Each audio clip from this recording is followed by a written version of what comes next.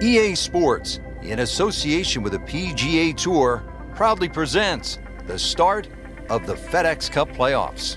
Today, it's live opening round coverage of the Northeast Invitational. Always a pleasure to be along the coast of Maine, Lighthouse, Pointe to be exact. Rich Lerner alongside Frank Nobilo for EA Sports. Frank, this is sure to be another exciting day of golf out there. What are the challenges facing our players today? The length of the golf course for a start, Rich. This golf course just under 7,700 yards. It's one of the longest ones you'll play. And of course the cliffs, that's why it's called this, they certainly are in play. There is one double green out there, that's the 10th and the 13th hole, they share the same green. Lots of great design features, and you've got it on a prime day in great condition. So enjoy the round and make sure you feast on the vistas as well.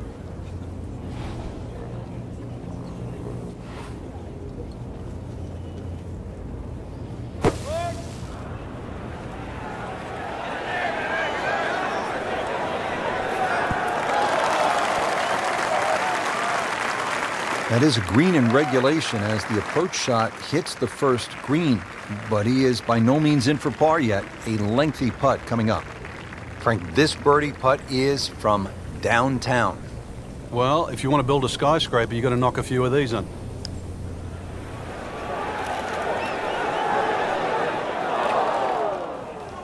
Always two components to the long lag putt, the speed, number one, and then the read. And missed out on that second part. Just 5 feet left.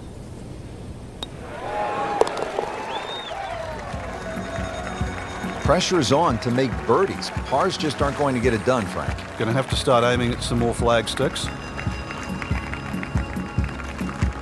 Now at the second hole here at Lighthouse, it's a par 3, 234 yards. Difficult hole, Frank, especially when the wind picks up. It is, and you can see with that bunker on the right side, that's obviously the bailout area, because the problem side is to the left of this green. That's where the cliff starts to run all the way down to the ocean. This is a very difficult par 3, not just because of its length, but because it's exposed to all of Maine's elements. Second shot coming out of the rough here.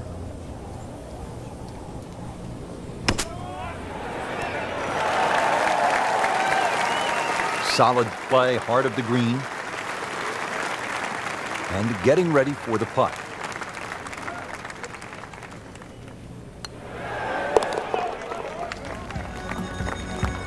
Frank, how does that par help his cause? It certainly doesn't hurt it.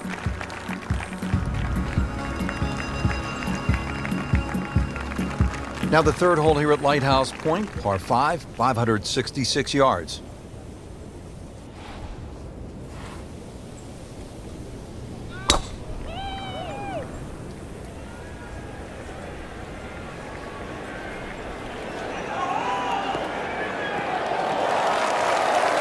Those are good numbers right there. 320, 320 yards. Just crushed it in the fairway. Second shot.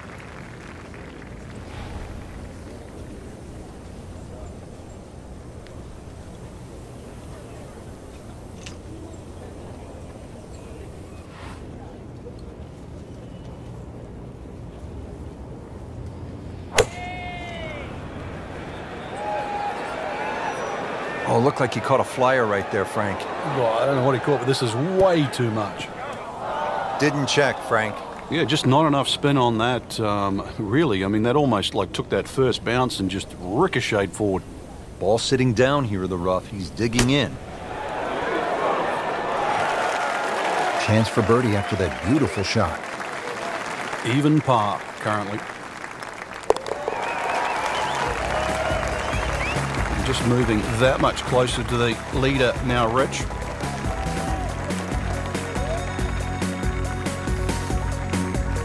Back over now to the fourth.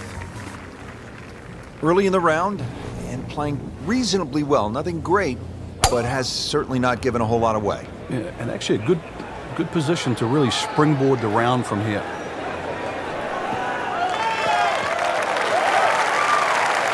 And now it's right in his wheelhouse. Good position where he can attack the pin. Yeah, he has all those options now. That ball sitting up, you can bring it in high, you can bring it in low. The choice is yours.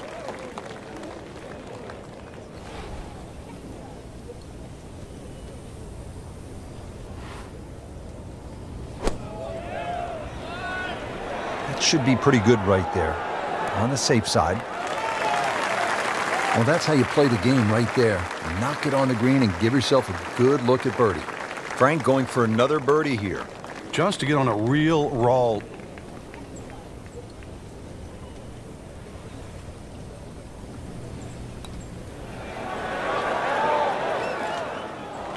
Frank had the touch of a plumber right there. Yeah, you'd like a redo, wouldn't you? Wake up, wake up!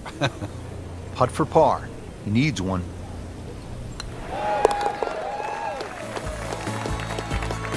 Solid par to remain 1 under.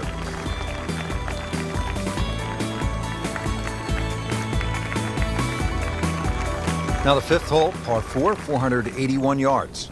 Find the fairway, and it's a fairly generous one, and you should have a shot where you want a nice lofted one over that front bunker to land softly on the green.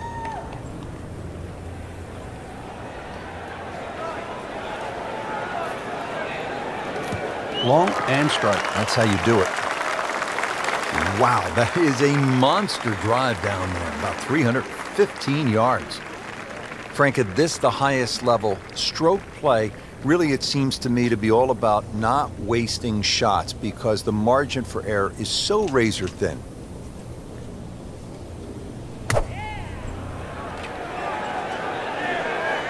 There's out of bounds over there. He needs to get lucky.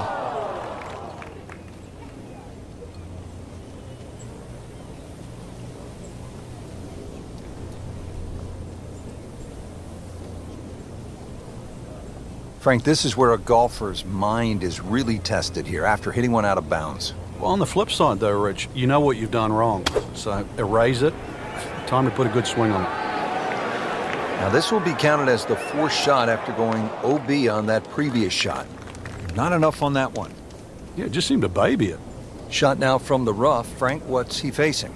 Well, the lie first and foremost. If it's sitting down, then obviously you're not going to get a very good contact. Nothing wrong with coming up a little bit short of the green. Problem is turning one mistake into another. Makeable putt right here. He is currently sitting at 1 under for the round. So with that, 1 over par.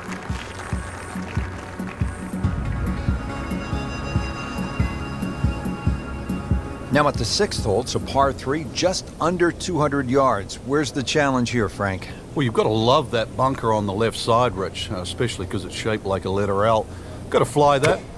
Green's not too deep. So really the challenge is trying to flight that ball in amongst the breeze should it kick up.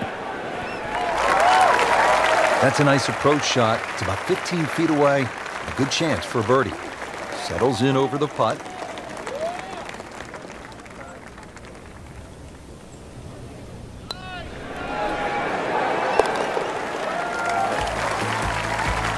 Needs a few more of those. That was a good birdie. Yeah, this time that one gets him in the top 10. Par 4 7th here at Lighthouse Pointe is only 370 yards. Frank, are you unhappy if you walk out of here with anything other than a birdie? I think we'll see all sorts of different scores here, Rich. If you hit the fairway, then obviously you're definitely going to be looking at birdie. But you stray or hit the wrong club off the tee, that's really what this hole's about. It's about club selection. You could hit a multitude of clubs off this tee. Can't ask for much more here at the 7th. He has hit a good one. Frank, really good chance from this position to make a birdie. Yeah, really the only thing he's looking at right now is the flag. This is a green light special. Seems to like it. Looks like it's headed for the green. Frank, not just a player, but an artist. Just beautiful work right there. The only thing I can say, Rich, is that was Seve-esque. This is a 9-footer.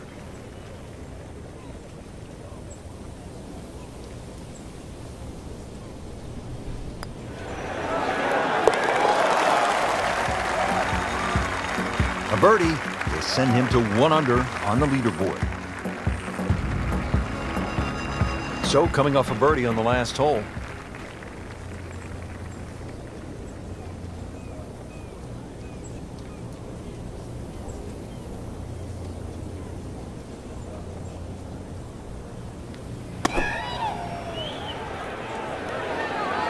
Frank, I think that's going in the bunker. Looks like it. Not what he wanted, but he's headed to the beach. You don't want to make a habit of it. In the bunker again off the tee. All right, so greenside bunker. What's he looking to do with this shot, Frank? Well, really you have to look at the amount of green you got to play with. You don't have to try and fly the ball right by the flag. Allow it to run. Plus, if you can get it to run like a putt, you never know, it might just go in.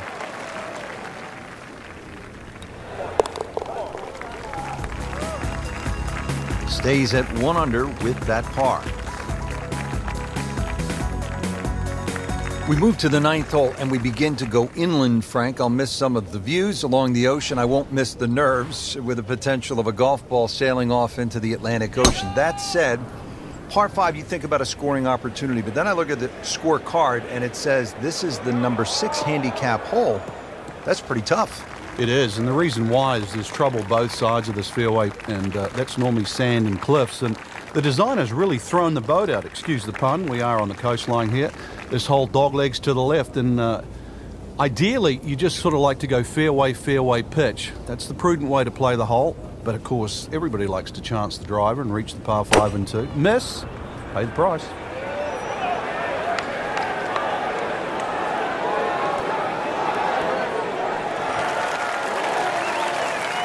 Frank had hit the green, but just didn't have enough backspin. You wonder what he was thinking on that.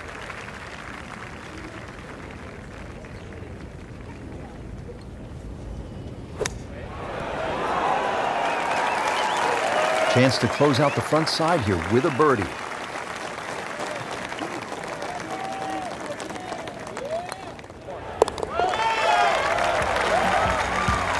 Comfortably inside the cut line, the young prodigy makes another birdie.